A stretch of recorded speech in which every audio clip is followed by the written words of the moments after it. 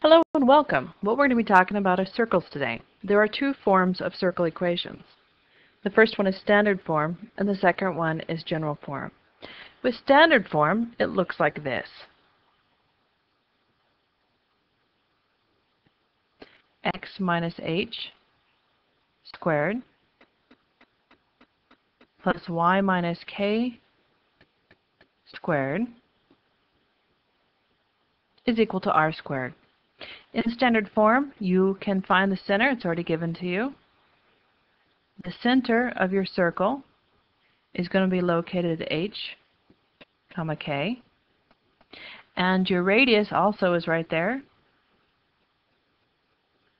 It's located, it's r.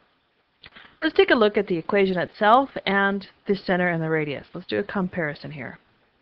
So if I look at this, it's a negative here, but it's positive here. It's a negative here, but it's positive here.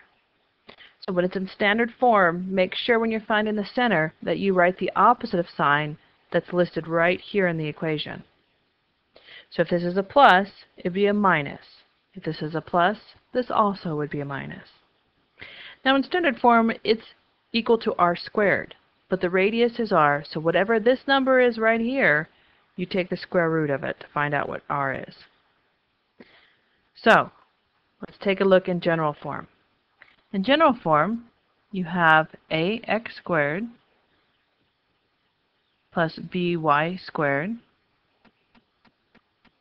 plus cx plus dy plus f is equal to 0. And you're thinking, wait a minute, I missed e. Well, e will show up when you get to conics, the conic sections in Chapter 10 in Pre-Calculus 2. So we'll worry about e when we get there. In the general form of the equation, to be able to graph this by hand, you need to convert it into standard form. So first, let's look at standard form and graph a couple of those. So we're going to start out with x plus 2 squared, y minus 3 squared is equal to 4. That's not a very good 4. Let's try that again. Let's try this 4 again. Okay. Is equal to 4. So I know what my center is. My center is at, remember it's the opposite sign, so if it's a positive 2, it'll be a negative 2. And if it's a negative 3, it will be a positive 3 there. My radius is equal to the square root of 4, or just 2. So to graph this, I come over here and I go to negative 2. I go to positive 3. And I put my center right there. Let me move this over here. I know my center is at negative 2, 3.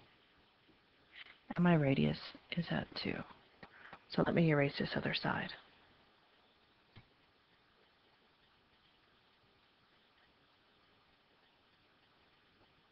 So again, we're at 2, 3. Here's my center. And I mark it. Now, I go out in each direction from that center 2 places. 1, 2, 1, 2, 1, 2, 1, 2, and I draw a circle to the best of my ability. And there's my circle with a center at negative 2, 3, and a radius of 2. Now, suppose I'm given the center. I'm given a center at negative 1, negative 4, and I'm also given a radius of, say, 3. I'm asked to graph this, and I'm asked to put it in standard form. So I go to negative 1, I go to negative 4,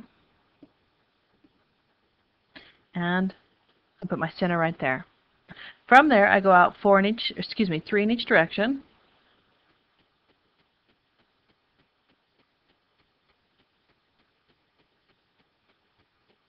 And I draw my circle. So there's my picture. Now, if they want it in standard form, then I use this information right here, my center and my radius, and I put it back into the equation of standard form. The equation again is x minus h squared plus y minus k squared is equal to r squared. So I have x minus a negative 1 squared plus y minus a negative 4 squared is equal to 3 squared. Or I simply could have known that I have x plus 1 squared plus y plus 4 squared is equal to 9, because I know that whatever this is right here sign-wise, if it's a negative, then in the equation it's going to be the opposite. So if it's a negative, it'll be a positive 1. If it's a negative 4, it will be a positive 4. And then all I have to do is take that 3 and square it. So let's take a look at an equation where it's not in standard form and instead it's in general form. So let's look at x squared plus y squared is equal to 4x minus 6y plus 5. This is not even close to being in standard form. So the first thing we want to do is get all of our x's together and all of our y's together. So I'm going to need to bring over that 4x and that negative 6y to the left-hand side. So I have x squared minus 4x plus y squared plus 6y. And I'm going to leave the 5 on the right-hand side because eventually that will be part of my radius. Now, in standard form, I have a perfect square trinomial. Let's go back one more time. Take a look at that. This is a perfect square trinomial right here and right here. I don't have a perfect square trinomial right now on either one of the x's or the y's.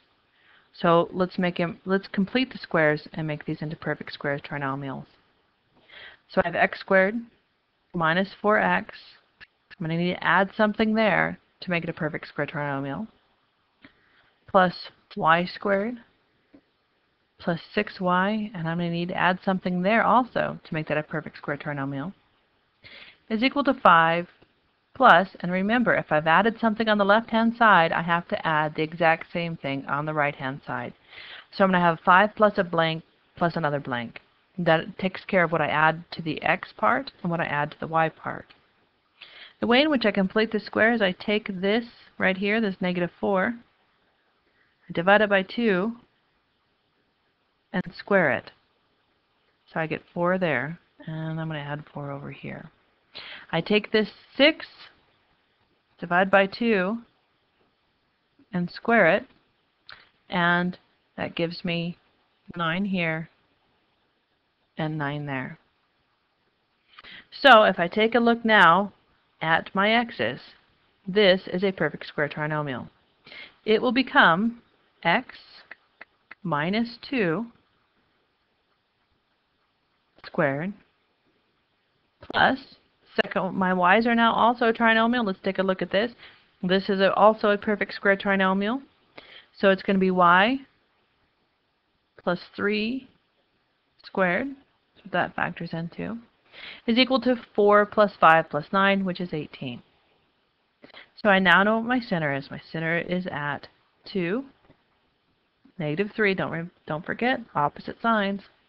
And my radius is at the square root of 18. And if you wanted to clear this up a little bit, you can write this as 3, the square root of 2.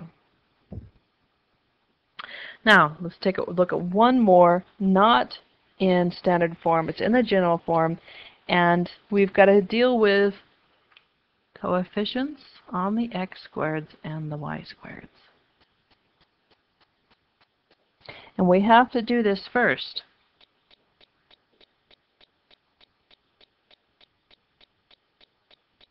That should be 8x.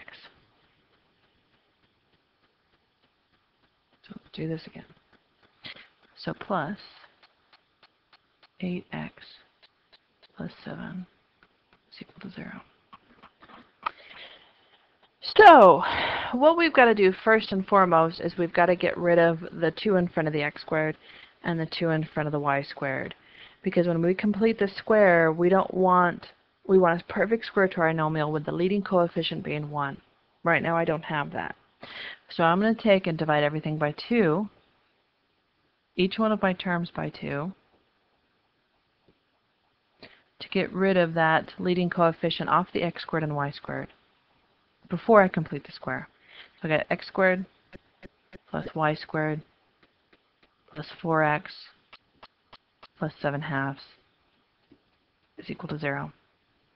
Now I'm going to reorganize it so my x's are together, my y's together, and anything without an x attached or a y attached will go to the right-hand side.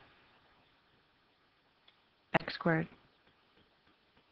plus 4x plus, and I know I'm going to be adding something there, plus y squared. Oh, there's nothing else to worry about there, so that's nice. Is equal to a negative 7/2.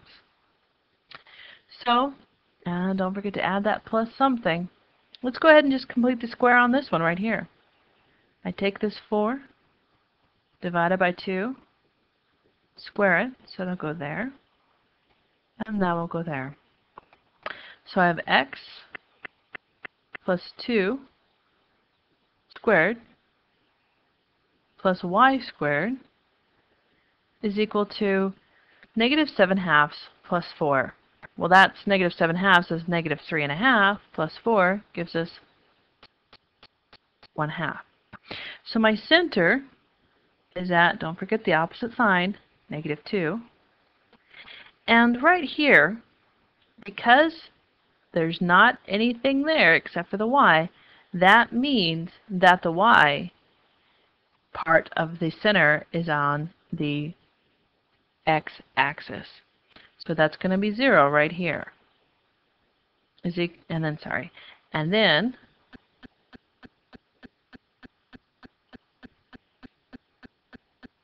our radius is at the square root of 1/2.